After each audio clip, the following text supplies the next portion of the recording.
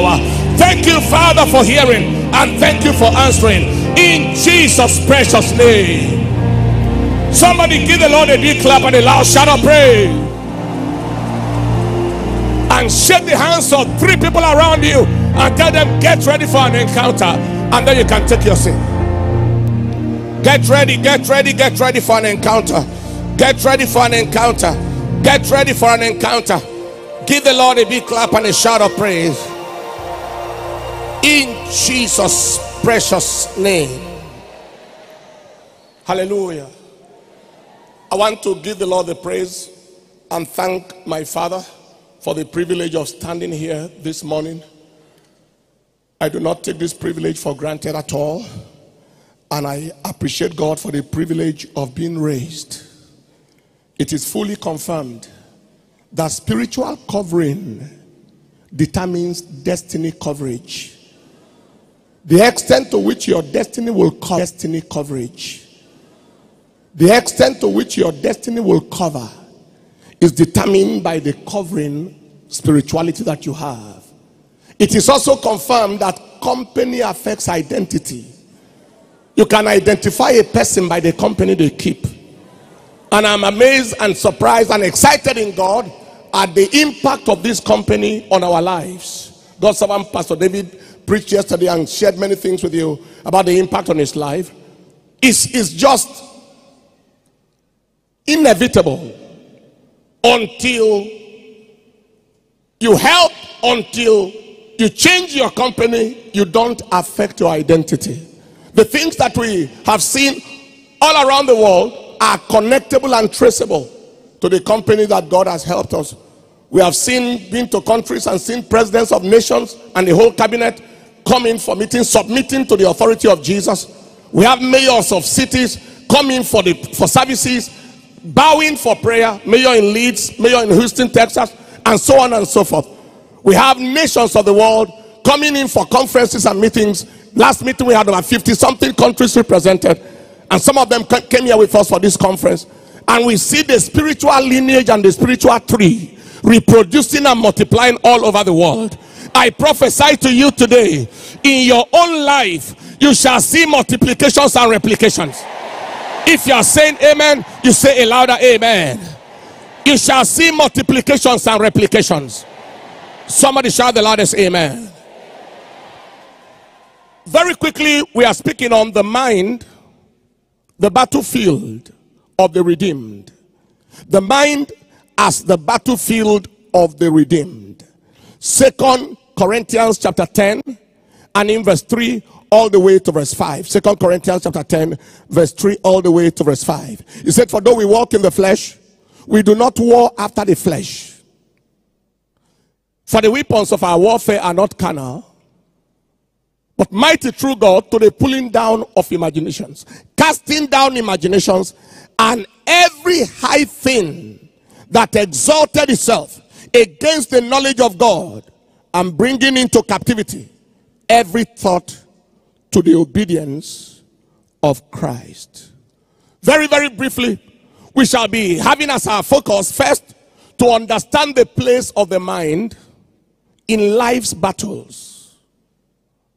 Second, we shall be looking at examples of people who lost because of the mind. Third, so we shall understand the place of the mind in life's battles. We shall see examples of people who lost because of the mind. Thirdly, we shall see examples of people who won and ruled because of the mind. And then fourthly, we shall look at the impact of the mind on life generally. And finally, we shall see what to do with the mind. Now we are approaching, as we approach this season of gross darkness, an economic holocaust on the face of the earth. One of the places that require very serious attention is the mind of the believer. The mind of the believer. The mind of the believer has the capacity to make a person either to be a victim of the hard times or to be a victor in the hard times. Why is the mind so important? 3 or 4 reasons. First, the mind is the battlefield of the redeemed. The mind is the battlefield of the redeemed. For so though we walk in the flesh, we do not war after the flesh. Number two, battles may be fought with weapons, but they are won from the mind. Battles may be fought with weapons, but they are won with strategy, which is a child of the mind. Third, life is lived inside out, not outside in. It's lived from the inside out. The meaning is, you cannot win in the mind and lose in life.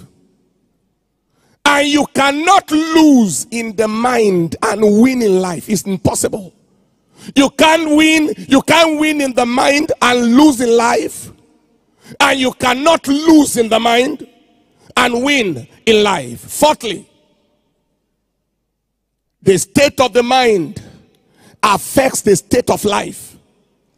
That is why a madman is practically useless to society. Why? Because the mind is gone. The state of the mind affects the state of life. That's why he said, guard your heart with all diligence, for out of it are the issues of life. Proverbs 4:23. And finally, number 5, the most critical target of enemy confrontation is the mind. Enemy confrontation. Confrontation with unscriptural imaginations. Confrontations with ideas that exalt themselves above the word. Confrontations from rebellious thoughts. But I announce today, in the name that is above every name, someone here, you will win the victory over the mind. If you are saying amen, say a louder amen. If you are saying amen, shout the louder, believer, say amen. While speaking with our father yesterday, he said, if you don't cast down imaginations, imaginations will cast you down. If you don't bring your thought into captivity, we just had an elaborate preaching just now, your thought will bring you into captivity. But I decree you will not enter into that captivity in the name of Jesus Christ. Very quickly, let us look at examples of people in scripture that lost because of the mind. And the first example I want to give is the children of Israel. The children of Israel, very pathetic story. They were in Egypt for 430 years. They stayed in Egypt until Egypt entered into them. And in case you don't understand what I mean, it's like taking a bottle of Coke, empty bottle, and you fill it with river water, and you put that Coke that is filled with river water inside the river. So the Coke, the bottle is in the river, and the river is in the bottle. That was what happened to the children of Israel. They were not only in Egypt. Egypt was in them. The greatest challenge of Moses was not bringing them out of Egypt. It is bringing Egypt out of them. Are you hearing what I'm saying here today? The people had come out of Egypt. They have stepped out of Egypt. But Egypt has not come out of them. So in Numbers chapter 11 verse 4, all the way to verse 6, you saw them lusting after Egypt. And the mixed multitude that was among them fell a lusting. And the children of Israel also wept again and said, who shall give us flesh to eat? We remember the fish which we did eat in Egypt freely. Was it free? The cucumbers, the melons, Look at what they were longing for. The leek, the onion, garlic that will set your mouth on fire. This was what the people were lusting for. Like slaves that fell in love with their chains and will not want to be free. Somebody was taking them to their destiny. They were longing for their history. Somebody was taking them to their destiny. They were longing for their captivity.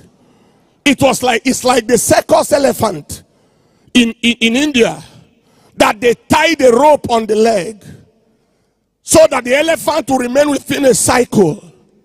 And then the elephant remains in that cycle. If he wants to get out of that cycle, the rope will pull it back. And then it remains in a cycle.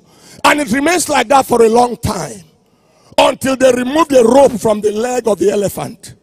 But the elephant does not leave the cycle anymore. As far as it was concerned, it was not permitted to leave. Even though the chain on the leg has been removed, the chain on the mind has not been removed. They kept it there until the chain transferred from the leg to the mind. That was what happened to Israel. After 430 years in Egypt, their bondage transferred to their mind. And Moses brought them out of Egypt, but couldn't bring Egypt out of them. And God said to Moses, you know what? These people who refuse to be delivered, and this bondage cannot come out of them, none of them will enter the promised land. I will just make them roam about in this wilderness until the last of them perish. Only their sons will enter the promised land. Apart from Caleb and Joshua, who have another spirit. See, if you have another spirit, you must live another life. Are you hearing what I'm saying here? He said these are the ones that will go into the promised land. And it was Caleb and Joshua alone that went into the promised land. I announce to somebody here today, every chain in your mind that is limiting your destiny, today that chain is broken. If you are saying amen, shout the loudest amen. Every chain in your mind that says you cannot cross where you have been, that say you should suffer hard times with the people, I announce that chain is broken. Lift your hands and say in the name of Jesus, every chain on my mind limiting my destiny is broken now. Give the Lord a praise. Take your seat. Now, so only Caleb and Joshua and the children that were born in the wilderness, who were not born in Egypt, who didn't have Egypt in them, those were the people that entered the promised land. Numbers 14:26 to 23. You can reference that later. You will enter your promised land. Our second example is Gideon. In Judges chapter 6, if you read verse 14 to verse 15, you see Gideon, a mighty man of valor. And the Lord looked upon him and said, go in this thy might, and thou shalt save Israel from the hands of the Midianites. Have not I sent thee? This was a man that carried heavy potential of delivering a whole nation. But look at what is tying him down. And he said unto him, O my Lord, wherewithal shall I save Israel? What do you want? Why are you talking like that to me? Is my family not poor in Manasseh? Am I not the least in my father's house? A man that carried the might to deliver a nation was limited in his mind by the spirit of fear, by the spirit of poverty, by inferiority complex, until he had an encounter that deleted that mentality. And he was able to step in, and the Lord said unto him, surely I will be with thee, and thou shalt smite the Midianites as one man. Beloved, if God is on your side and you are on your side, there is no devil that can be on the other side and succeed. Are you hearing what I'm saying here today? The worst form of limitation is self-limitation. That is why I stand here with authority to announce to somebody, everything that is limiting your mind and limiting your destiny, by the time this world is over, that limitation shall be broken. That limitation shall be broken. Now look at examples of people who succeeded, who won and ruled with the mind. Because of time, I'm going to rush at this. Example number one, Joseph. Joseph's story is to me very, very exciting. And there are three things I want you to know about Joseph. First of all, Joseph was in the prison. And he kept on interpreting dreams for people because he believed in his own dream. And he believed in the interpretation of the dream. If he didn't believe his own dream, and he didn't believe his interpretation, there was no way he would interpret other people's dream. He was saying, even though I am in prison now, the palace is my place. I believe that my dream will come to pass. So tell me your own dream, I'll give you the interpretation. I don't know where you are today, but I announce to you, the palace that is your place, you shall get there. Secondly, Joseph was in the prison, but he didn't keep only prison cloth in the prison.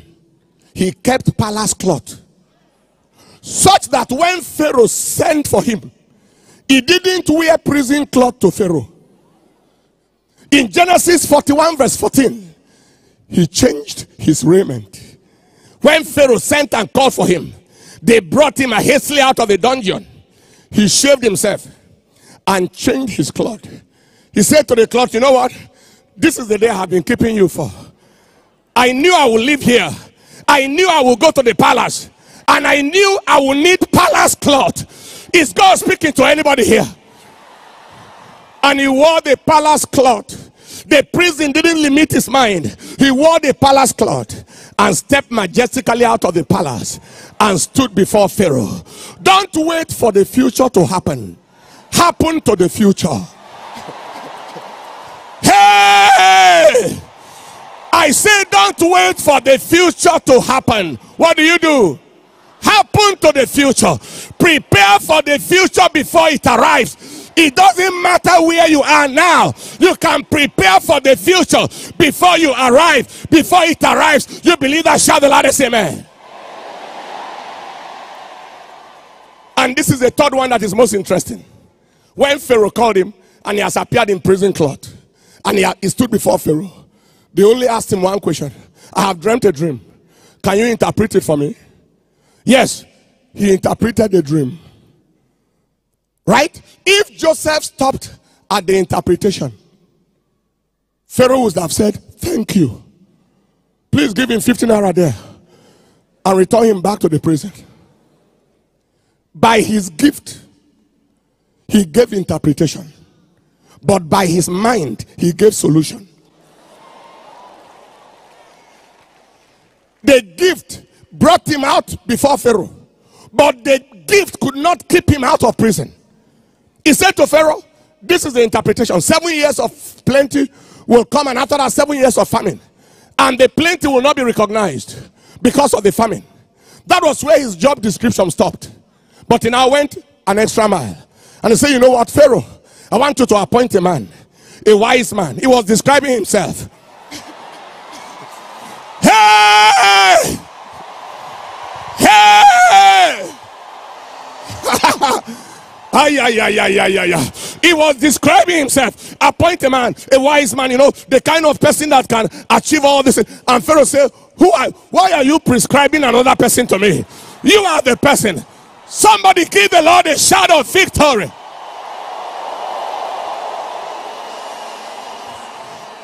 Listen to this.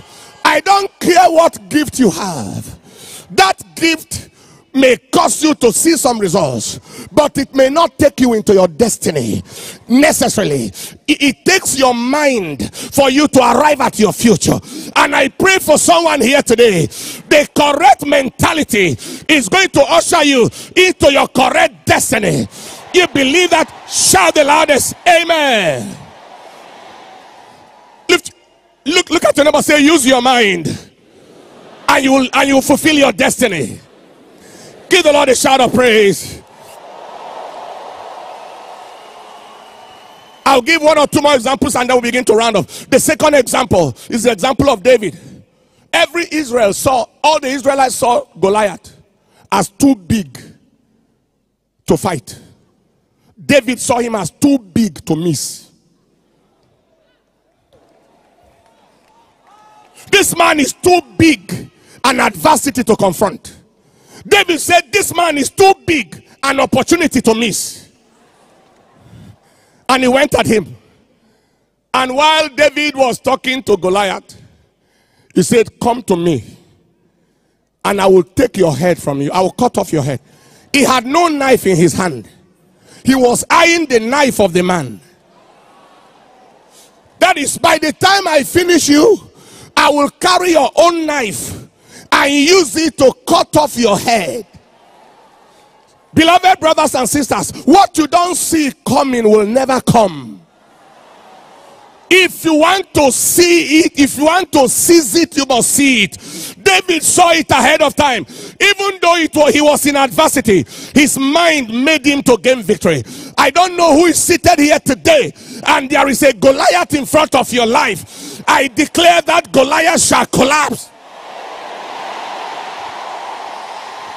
Say the loudest amen. And finally, third example, Isaac. In the land of famine, Genesis 26, verse 1 to 3, and then verse 12 to 14. Everybody was thinking of what to eat. Isaac was thinking of what to harvest. Mind. Mentality determines reality.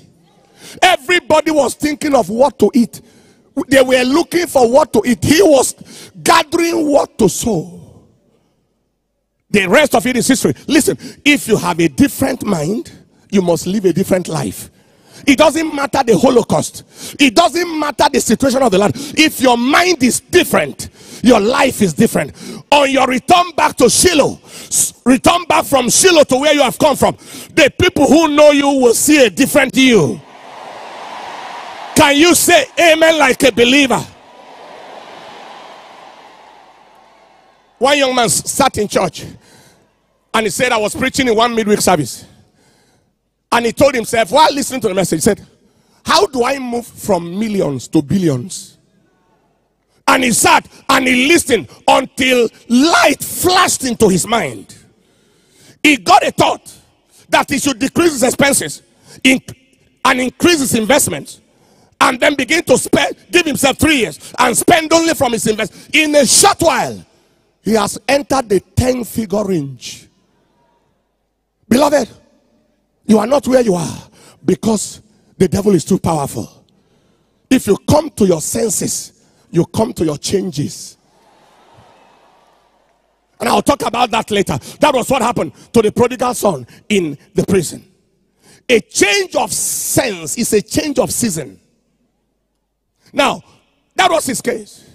In the year of 2007, when we were at the Abuja Stadium, July 2007, massive crusade, filled the place, and then we're there again in August. That's 13 years ago. We're there again in August and September. Twice the rain fell on us. And then at that time, the government of that time said they won't give the place, or the authorities said they won't give the place to use again for church. And there and then I announced to the people, I said we are going to build the equivalent of our own stadium. And in this case, the rain will not fall on us there because we'll have a roof. And we'll build what is bigger than that stadium. That was what the mind said. That was what the thought said. And in a short while, it became a reality. Somebody here, what God will speak to you and what will cross your mind from here will soon become your reality.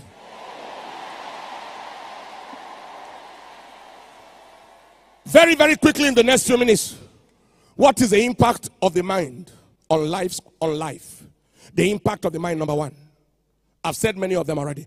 The state of the mind defines the state of life. The state of the mind defines the state of life. The Bible said, as he thinketh in his heart, so is he. The state of the mind defines the state of life. Mentality defines reality. Number two, the state of the mind defines the state of life. Mentality defines reality. Number two, the renewal of the mind equals the upgrade of life. It said, be transformed by the renewing of your mind. Romans chapter 12, verse 1 to 2. Be transformed. The renewal of the mind equals the upgrade of life. The renewal of the mind equals the transformation of life. Equals the upgrade of life.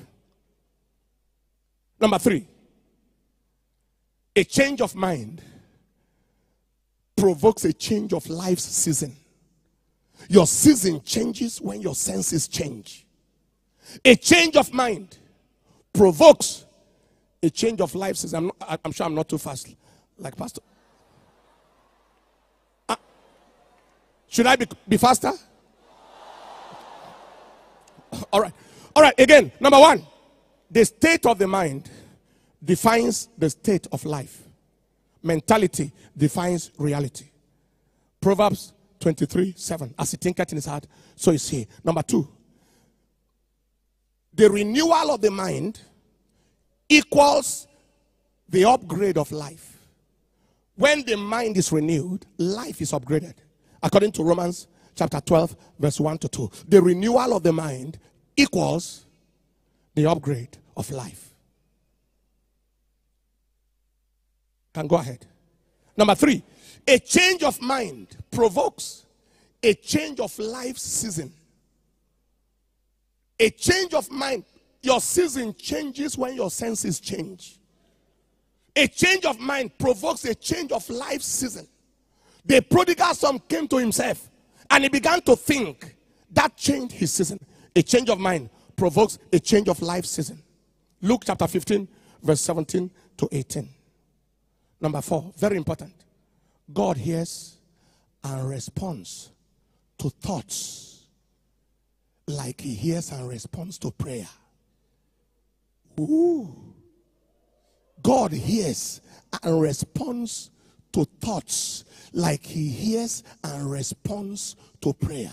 Why do I say so? Ephesians 3:20. Unto him that is able to do exceedingly abundantly above not just what you ask, but also what you think. So he's hearing your asking. He's also hearing your thinking. He's hearing your asking. He's hearing your thinking.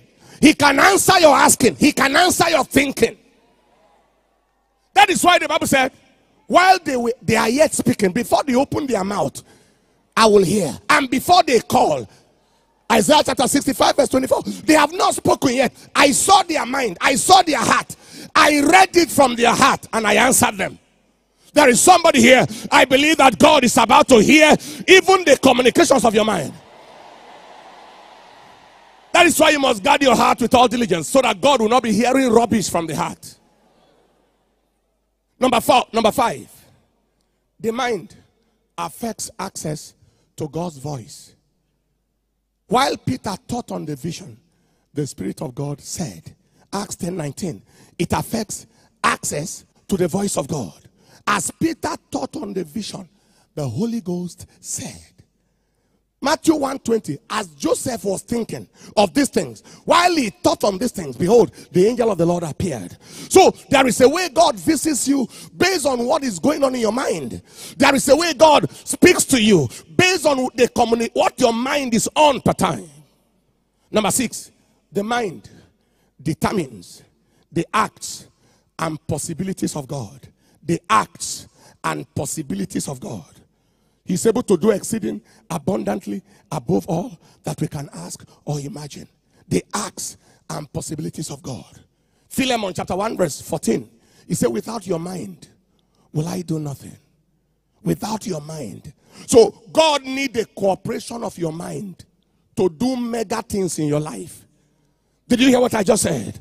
God used the cooperation of, he needs the cooperation of your mind to do mega things in your life. And number 7, the mind determines the stability of life. A stable mind is a stable life. It doesn't matter the storm. It doesn't matter what is going on around the world. If your mind is stable, your life is stable. Job chapter 23 and in verse 13. Job 23 and in verse 13. He said, but he is in one mind, and who can turn him? He is in one mind. His mind is concrete and solid. What kind of Holocaust can turn him? What kind of pestilence can turn him? I announce to you today, when men say they are cast down in this season, you shall be saying there is a lifting up. Shout the loudest amen. What do you do with the mind? In conclusion, within the next 4 minutes, what do you do to enhance the mind for triumph in hard times? What do you do? Number one, avoid sin. Bishop spoke extensively on that to us already. Because iniquity corrupts mentality. Iniquity destroys destiny. We are called to glory and virtue. 2 Peter 1:3. And sin makes us fall short of glory. Romans 3:23. Avoid sin. Avoid sin. Number two, avoid both the wrong association and the wrong communication. The wrong association. He that walketh with the wise shall be wise. The wrong association and the wrong communication.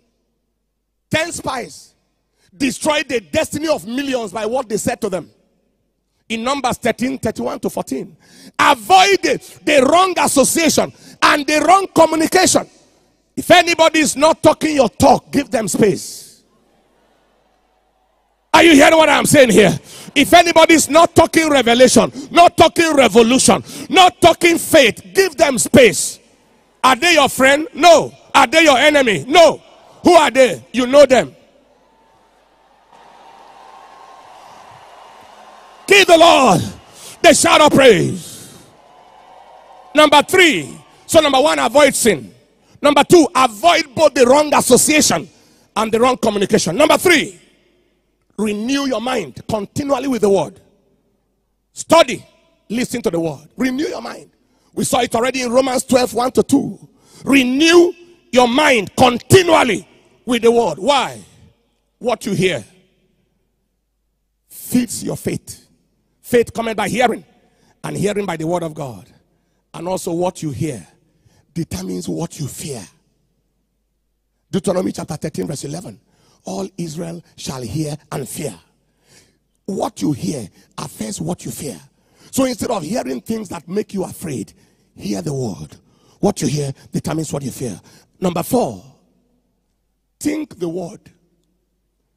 This is different from renew your mind and listening. Now think the word. Think productively. Think possibility. Think the word. Think productively. Think possibility. Because he answers according to what we ask or think. And I don't want you to forget this scripture, Proverbs 21:5. Proverbs 21:5. The thoughts of the diligent tend only to plenteousness. There are people, if you open their mind, what fills it is prosperity. What fills it is plenty. What fills it is abundance. What fills it is possibility. Because what fills your mind determines what flows into your life. Think the word. Think productively. Think positively. Think the opposite of your situation. And finally, engage the power of the Spirit.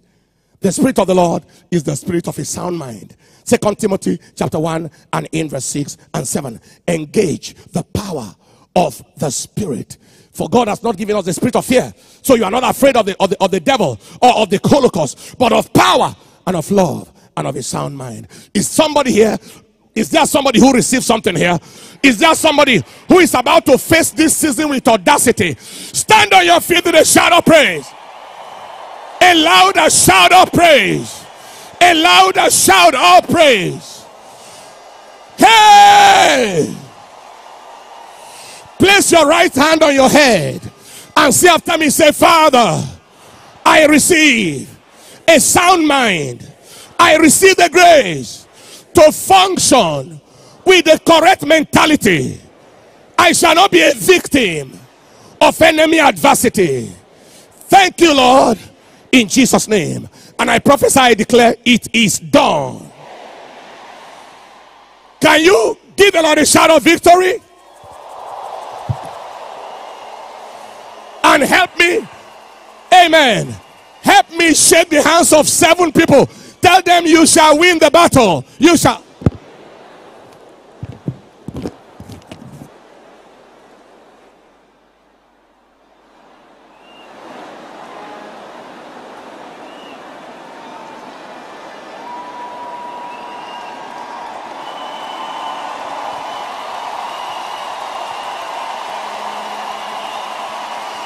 Hallelujah.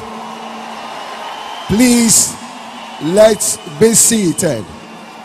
One more time for that expository and powerful word from the Lord we have just received.